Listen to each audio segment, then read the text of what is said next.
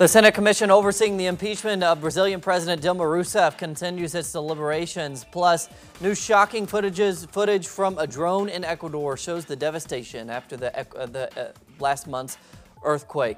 Thanks so much for joining us for teleSur's English. I'm Coddy Weddle, and this is From the South. The Senate commission, which will oversee the impeachment process against President Dilma Rousseff, continues meeting.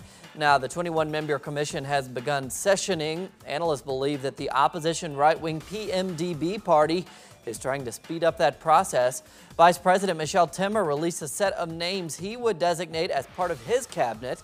The Senate has until May 11th to vote on whether or not to continue the impeachment against President Rousseff. Meanwhile, former Brazilian President Lula Da Silva met with the head of the Senate, Renan Calheiros, and social movements representatives to discuss the ongoing impeachment process and to appeal to the legality of the process. Former President Lula, now head of the cabinet, has vowed to continue fighting against the impeachment process, which he believes is an attempt to politically bury the Workers' Party. Meanwhile, President Dilma Rousseff called out Eduardo Cunha, pointing out his offshore bank accounts. That person, Eduardo Cunha, who is the president of the lower chamber, everyone in Brazil knows he has accounts abroad, and he has been accused by the prosecutor general. New drone footage shows the impact of that 7.8 magnitude earthquake in the Ecuadorian coastal city of Pedernales. Now, the footage shot by an international news agency shows the amount of destruction left by the quake. The government there has now begun to reactivate their services as the coastal areas try to return to normal. 655 people are known to have died so far after that earthquake.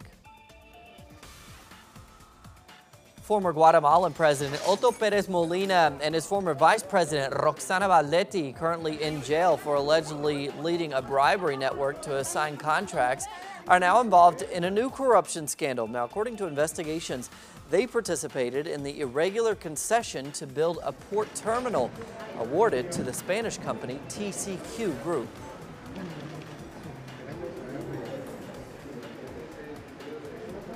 Havana's Cardinal Jaime Ortega has resigned from his post after being authorized by Pope Francis. Now, the Cardinal, who will soon turn 80 years old, had presented his resignation over 4 years ago, as the Code of Canon Law indicates has his term limit. Now, Ortega has been a key player in bringing the United States and the Cuban governments together after decades of hostility. Chilean Nobel laureate Pablo Neruda has been reburied at his coastal home in Isla Negra. He was exhumed 3 years ago to investigate his possible assassination. However, the results there were inconclusive, with some experts pointing at signs of cancerous elements in his body and others arguing these elements could also be a sign of poisoning.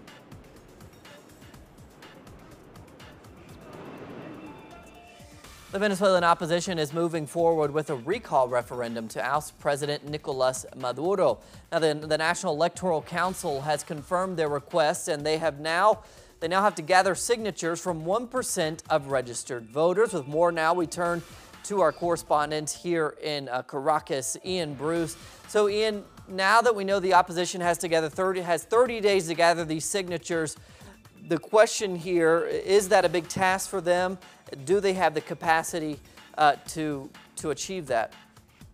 Well, I think so, Cody, yes. I mean, the opposition now has the forms that it needed in their hands. A group of opposition leaders went to the National Electoral Authority's offices this afternoon. They were handed the forms, and they had been calling for demonstrations across the country for tomorrow, Wednesday, in order to demand those forms. Now they've just announced that those demonstrations will not be held. Instead, they will begin the process of collecting the signatures tomorrow. And in fact, Enrique Capriles, one of the opposition leaders, just gave a Twitter Periscope press conference and said that he expects them to collect those signatures not within 30 days, but within hours. So yeah, that really should be a problem. It's a very small number. There is one small hiccup, if you like, on the way. It's not 1% of the electoral register as such that they have to collect in signatures. It's 1% in each of the 24 Venezuelan states. So that's a little bit more difficult. Some of the states have less support, but really it's a small number. It shouldn't be a problem for them. And explain a little bit this process, Ian. This is 1%, as you were saying, and then there will be another process if they achieve that where they would have to collect even more signatures. I understand even 20%. Is that right? Right. This triggers, if you like, the next stage, where they have to collect 4 million signatures. Obviously, that's a bigger task. But even so, you know, they won more than 7 million votes in the parliamentary elections in December, so you'd think that wouldn't be a big problem. It doesn't necessarily translate over because there are lots of reasons why that got that vote, not necessarily absolute support for the opposition. But I don't think the real issue for the opposition is the number of signatures. That should, you would imagine that would be within their grasp. I think there are two other issues that may be more worrying for them. Well, 3 in fact. Obviously, once they actually get the 4 million signatures, they would then have to win a recall referendum. That's a much, much bigger task and much more uncertain, the outcome. Secondly, there's a question of time. Because if this process drags on, and it could drag on for some time, if it goes beyond the 10th of January next year, 2017, then it's no longer a newly elected president who would take over from President Maduro if he were to be recalled, but it would be the vice president, and that obviously wouldn't be what the opposition are looking for. And there's another issue which they're not talking about and they're avoiding, but it's an interesting one, which is the opposition itself has been very divided about what road to follow in this process of trying to bring down the current Bolivarian government. Last night, the Supreme Court ruled unconstitutional one of the other paths they were following, which was the idea of a constitutional amendment to cut short President Nicolas Maduro's mandate to 4 years. That was being pushed very hard by the party which currently leads the opposition in the National Assembly, Acción Democrática, Democratic Action.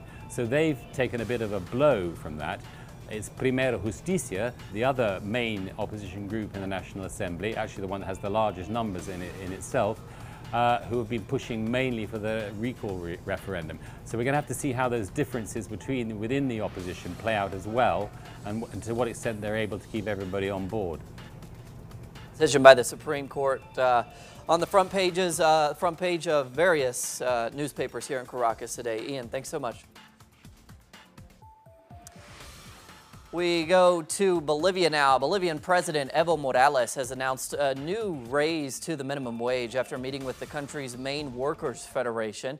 Despite falling gas prices, Bolivia's main income, the president agreed to raise the minimum wage 9%, while wages in general will be raised 6%. The government also held meetings with disabled activists who are demanding more benefits from the government.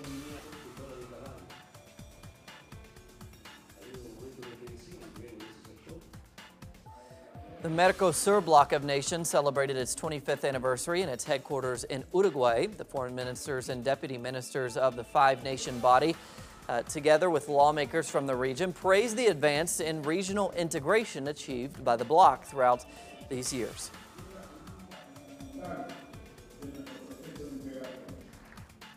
The multidisciplinary team of independent experts tasked to investigate the case of the 43 disappeared Ayotzinapa students in Mexico presented their second and final report on the case. Now, although the team's work was cut short and has been left unfinished, the second report underscores the multiple deficiencies and problems that plague the government's case. Our correspondent Clayton Kahn now explains. For the group of independent experts, the coordinated and violent attack committed by the authorities against the 5 buses commandeered by Ayotzinapa students in Guerrero was much more extensive than previously determined. The omission by the authorities to investigate evidence of a pattern of hidden drug shipments in bus services as part of the motive behind the attack has left the experts troubled. We're talking about the possibility of a 5th bus. The state of Guerrero is the first in heroin production in this country, and Cocula countryside is full of poppy crops. It is strange that there is no analysis made by narcotics. In the second and final report on the independent group's investigation of the Ayotzinapa case, contradictions, methodology issues, and possible fabrication of evidence was underscored as plaguing the government's case. The experts reiterated the lack of scientific basis in the official file and questioned the veracity of presumed key confessions. He, who presumably is El Gil, has been tortured and has the eardrum ruptured. The method of torture known as the telephone is considered to be the oldest method, at least in Latin America. The experts also found sufficient evidence that federal authorities, including the military, were aware in real time of the attacks on the Ayotzinapa students on the night of September 26, 2014. Upon repeatedly requesting to interview military and federal police personnel, the multidisciplinary team found a dramatic drop in cooperation from the authorities. And the investigation procedures were unnecessarily delayed or were directly rejected. On March 15th, 50% of our requests had yet to be made. However, in response to the second report, Mexico's Attorney General's office expressed its commitment in bringing complete justice in the Ayotzinapa case and denies that it has hindered the work of the independent experts. The Mexican government has provided the team of experts at all times with everything they have required for their work. Yet for the families of the victims, for 19 months since the students were disappeared by police, the authorities have expressed a double discourse of the role of the experts, publicly applauding their participation, but privately seeking to minimize their presence in the investigation. The government simply has fear. It has fear because its leaves are ruffled. In one way or another, they had tried to remove the experts because the experts continue to dig. Although the second mandate of the group of experts terminates on April 30th with no renewal, the team, along with the Inter-American Commission on Human Rights, have expressed their commitment to pressure the Mexican authorities in continuing the investigation until truth and justice is delivered. Clayton Khan, TeleSur, Mexico City. The World Health Organization announced good news for Latin America. The health body issued a report confirming that the Zika virus is being controlled by the region's authorities and its spread has dramatically declined. However, the report also warned that the virus could surface in other regions of the world. At least 35 people, including 8 children and 5 rescue workers, have been killed in the Syrian city of Aleppo and its outskirts. They were killed in attacks carried out by the government forces and the rebels, according to a monitoring group. The rescue workers were killed when their headquarters in the town of Al-Atarib was hit by an airstrike. Meanwhile, in Geneva, a Syrian opposition group tolerated by President Bashar al-Assad's regime said it had asked the UN to merge all opposition factions into one delegation at the next round of peace talks. While the head of Syria's government delegation confirms it is leaving Geneva tomorrow after, quote, useful and constructive talks. Several international delegations are visiting Syria this week. For more on that story, we turn to our correspondent Hazem Abdullah. He's in Damascus. For the first time since the start of the Syrian crisis, a U.S. senator arrived today to Damascus in a visit for 3 days, where he is expected to meet with the head of the Syrian parliament and the Grand Mufti of the Syrian Arabic Republic after visiting the ancient city of Palmyra. The U.S. Senator Richard Blake assured during a statement to the Syrian news agency SANA that what is happening in Syria is terrorism. And the subject is simply that the terrorists are fighting the Syrian people and its legitimate government, and that there are no moderate fighter in Syria. He added also that he hopes he would be able to let the people in the US to know the reality about Syria. The importance of this visit, it's in its timing, since it's a coincidence with the arrival of several international and Arab delegations to Syria. Yesterday and today, including the delegation from France, Europe Parliament and Greece, or the visit of the Algerian Minister of Maghreb and African Union, Abdul Qadir al-Mishal. All of these in a movement to break the political siege imposed in Syria by the Western powers and in an effort to move the will of the political dialogue. For teleSur, from Damascus, Hazem. Voters in 5 northeastern U.S. states are casting their ballots in a series of primaries that could cement the leads of presidential frontrunners Hillary Clinton and also Donald Trump on the Republican side. Now, according to recent polling, Clinton and Trump hold sizable leads in all 5 contests. Trump's Republican rivals Ted Cruz and John Kasich supposedly teamed up to help each other in the Indiana, Oregon, and New Mexico primaries. After 2 years of hearings into Britain's worst sporting disaster, the 1989 Hillsborough Stadium crash, A jury concluded police failures were to blame for the deaths of 96 Liverpool soccer fans. The verdicts of unlawful killing could pave the way for prosecutors. Family members of the victims campaigned for almost 30 years to get justice for their relatives. They refused to accept the deaths were accidental and accused police of covering up exactly what happened. Notwithstanding the difficulties along the way, the conclusion of the renewed inquest does bring both significant progress on the journey to expose the truth, and we hope some degree of comfort and sense of closure to the bereaved. British junior doctors went on their first ever all-out strike in a bitter deadlocked row with Prime Minister David Cameron's government over pay and conditions. While there have been several recent stoppages, this strike affected hospital emergency care units such as accident, emergency, and maternity units for the very first time.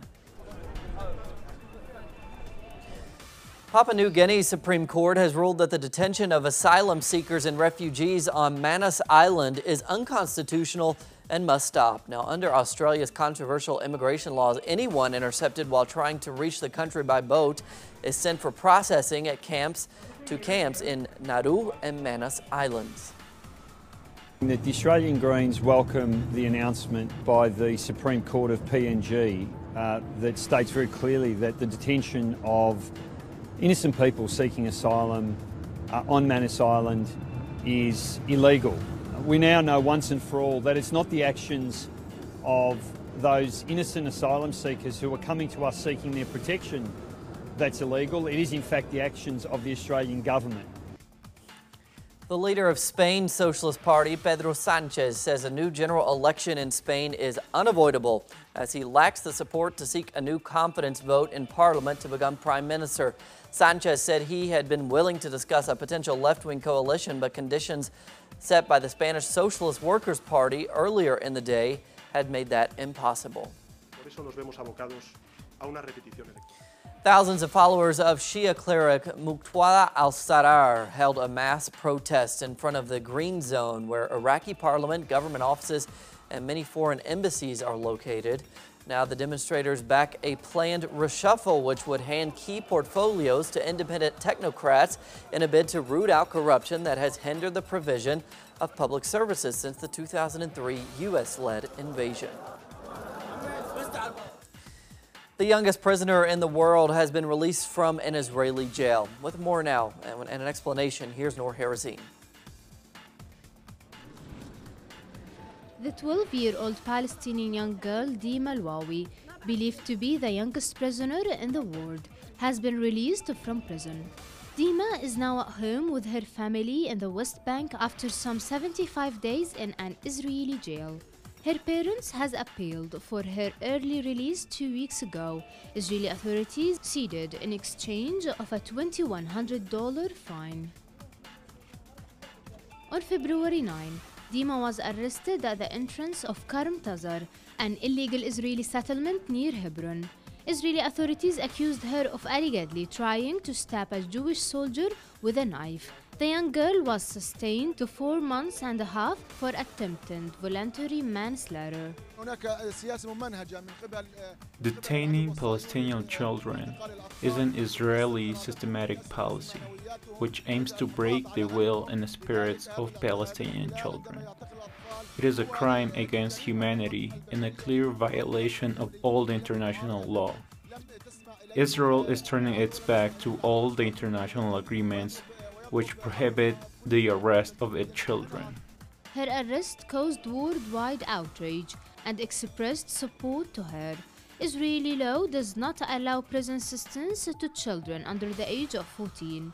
Israeli military law, however, does allow for Palestinian children living under Israeli occupation in the West Bank to be charged with nationalistic motivated offenses. Dima's lawyer, Abir Bakr, said her client was arrested along with Palestinian adults. She was denied frequent family visits in violation of international children's law. In spite of this, the NGO Defense of Children International Palestine said that up to February of this year, 406 teens, including 108 under 16, have been held in Israeli jails. Nuharazin, teleSur TV, Palestine. South Africa has gifted a 6-foot statue of late anti-apartheid leader Nelson Mandela to Palestine. The statue has been placed in West Bank's de facto capital. The statue is a symbol of friendship and demonstrates South Africa's solidarity with the people of Palestine.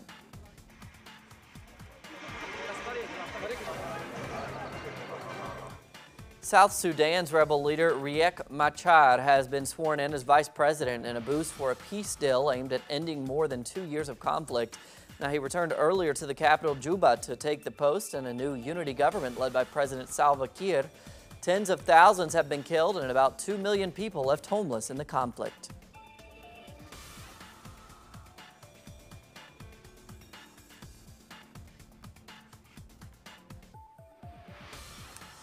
Soccer team Atletico Madrid are at the crucial part of the season. They could win 2 trophies, including the Champions League.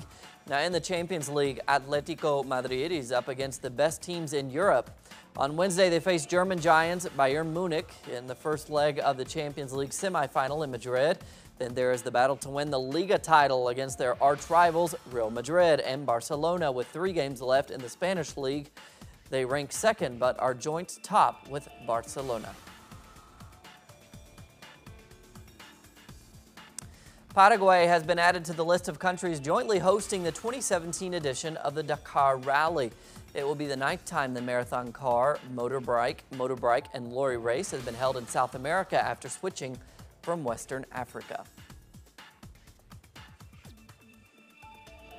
And that's what we're covering on this Tuesday. Thanks so much for joining us. Plenty more on all of those stories and plenty others at our website, telesurtv.net/English. We'll see you back here tomorrow.